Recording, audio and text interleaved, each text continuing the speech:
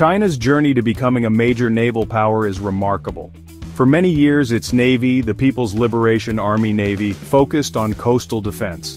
However, China's global interests have grown significantly. To support these ambitions, China realized it needed a powerful blue water navy. Aircraft carriers are essential tools for such a navy, acting as mobile airbases. They allow a nation to project air power anywhere in the world. The dream of operating aircraft carriers is not new for China. Naval strategists in China have long understood the importance of these powerful vessels. They saw how other major naval powers, like the United States, used carriers to great effect. For the plan, acquiring and mastering carrier operations became a top priority. This marked a significant shift in its naval doctrine and aspirations. The development of aircraft carriers is a clear sign of China's ambition to transform its navy into a leading global force. The path to developing a carrier fleet has been a long and methodical one for China. It involved studying foreign designs, acquiring technology, and building up industrial capacity. Today, China's aircraft carrier program is rapidly advancing. This naval expansion has significant implications for regional security balances and the broader international maritime order. The CNS Leoning holds a special place in China's naval history. It was the plan's first-ever aircraft carrier, marking a crucial entry into a very exclusive club of nations. Originally, this ship was an unfinished Soviet Kuznetsov-class carrier named Varyag. China purchased the hull from Ukraine in 1998. After a long journey to China, the vessel underwent extensive refitting and completion at the Dalian shipyard. Commissioned into the plan in September 2012, the Liaoning was primarily intended as a training and research vessel. Its main role was to help the plan understand how to operate an aircraft carrier. The Liaoning uses a ski jump ramp for launching its aircraft, known as a short takeoff but arrested recovery system. Despite these limitations, the Liaoning has been invaluable for the plan. It has allowed Chinese pilots and deck crews to gain essential hands-on experience. Numerous training exercises have been conducted aboard the Liaoning in various maritime regions. The carrier has also ventured into the Western Pacific, demonstrating China's growing reach. Recent developments show the Liaoning continues to evolve. Following the lessons from the Liaoning, China built its first domestic carrier, the CNS Shandong. Launched in April 2017 and commissioned in December 2019, the Shandong is a milestone for China's naval ambitions. Based on the Liaoning's design, the Shandong has several improvements. It shows China's growing shipbuilding capabilities. Key differences include an optimized flight deck and island. The smaller island provides more deck space. Like the Liaoning, it uses a ski jump for aircraft. The Shandong is now an active part of the planned fleet. It has undertaken numerous training deployments. In July 2024, its carrier strike group began far seas operations. During this deployment, its air wing conducted 380 sorties. In October 2024, the Shandong and Liaoning operated together in the South China Sea. The unveiling of China's third aircraft carrier, the CNS Fujian, in June 2022, marked a transformative moment for the People's Liberation Army Navy. This vessel is substantially larger and more advanced than its predecessors, the Liaoning and Shandong. Displacing an estimated 80,000 tons, the Fujian is a clear statement of China's intent to operate a world-class carrier fleet. Unlike the ski jump-equipped Type 001 and Type 002, the Fujian features a flat-top flight deck. This design is indicative of a major technological leap, the inclusion of catapults for launching aircraft. The Fujian is conventionally powered, using non-nuclear fuel for its propulsion systems. Even with conventional power, the Fujian's large size allows it to carry a more substantial air wing and greater quantities of fuel and munitions.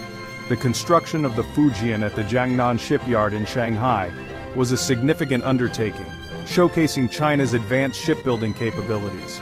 The carrier's development involved overcoming numerous engineering challenges. The successful launch of such a large and complex warship is a testament to the rapid modernization of China's defense industry.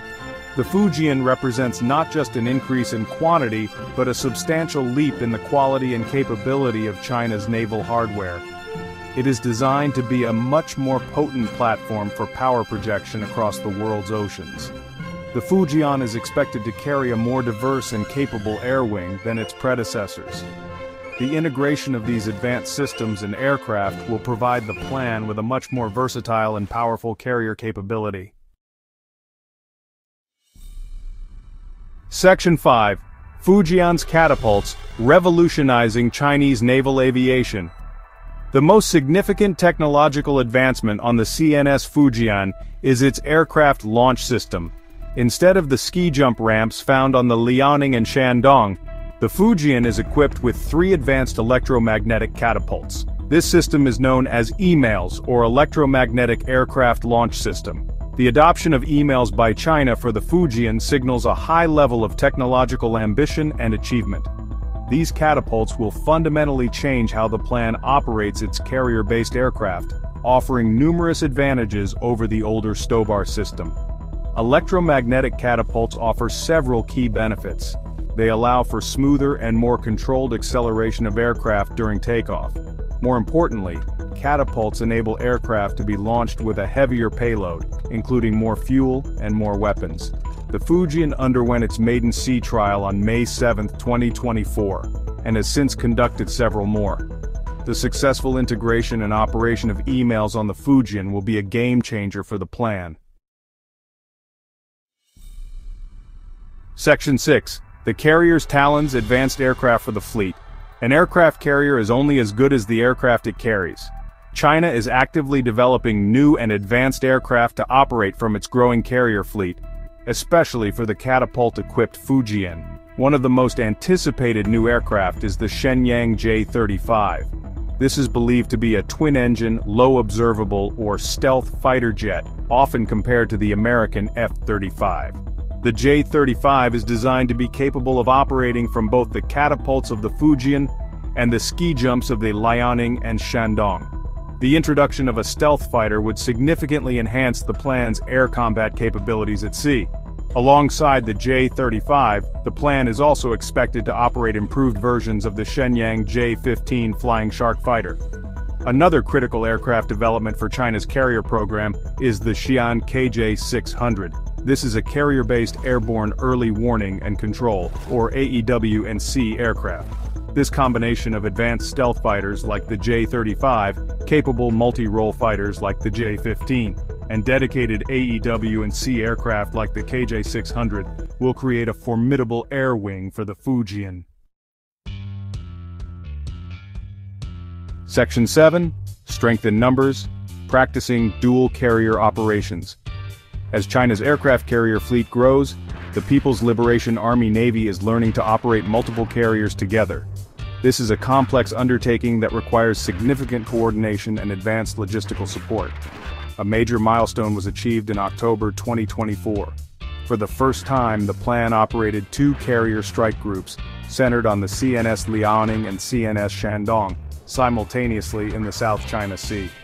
Operating dual carriers significantly increases the available air power in a given area.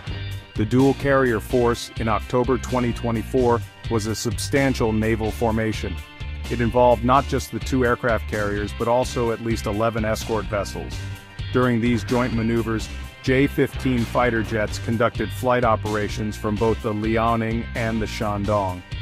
The ability to conduct dual carrier operations offers several strategic advantages. This is particularly relevant in contested areas like the South China Sea or the waters around Taiwan. Section 8. Expanding the Armada support ships and future carrier concepts. China's naval modernization extends far beyond just the aircraft carriers themselves. To support these capital ships and enable true blue water operations, the plan is rapidly expanding its fleet of advanced escort vessels and support ships. Key among these are the Type 055 Renhai-class guided missile cruisers, or large destroyers. The plan aims to have a significant number of Type 055s, potentially up to 16, to serve as primary escorts for its carrier strike groups. In addition to powerful escorts, the plan has also significantly increased its inventory of fleet replenishment ships. Vessels like the Type 901 Fast Combat Support Ship are crucial for sustaining carrier groups on long deployments. Interestingly, China is also developing other large warships with carrier-like capabilities. The Type 075 Amphibious Assault Ship, or LHD, is a large vessel capable of carrying helicopters and landing craft. More recently, in December 2024, China launched the first Type 076 Amphibious Assault Ship, CNS Sichuan. This development blurs the lines between traditional amphibious ships and aircraft carriers. Section 9. China's Maritime Horizon, Ambitions, Capabilities, and Challenges. China's investment in aircraft carriers and its broader naval modernization program clearly signals its ambition to become a dominant maritime power. These mighty ships are not just symbols of prestige, they are critical tools for achieving China's strategic objectives. The plan's goal is to assemble at least 4 carrier strike groups and 4 expeditionary strike groups. The capabilities demonstrated by the Liaoning, Shandong, and the soon-to-be operational Fujian are steadily increasing. The plan is moving from basic carrier operations to more complex maneuvers. China's defense budget continues to grow, with a 7.2% increase announced for the PLA in March 2025. However, China's rapid naval expansion also presents challenges and potential hurdles. Mastering the complex technologies associated with modern aircraft carriers such as emails is not easy. Furthermore, building a highly skilled and experienced corps of naval aviators, deck crews, and carrier group commanders takes many years of intensive training and real-world experience. The future outlook for China's naval power points towards continued growth and increasing sophistication.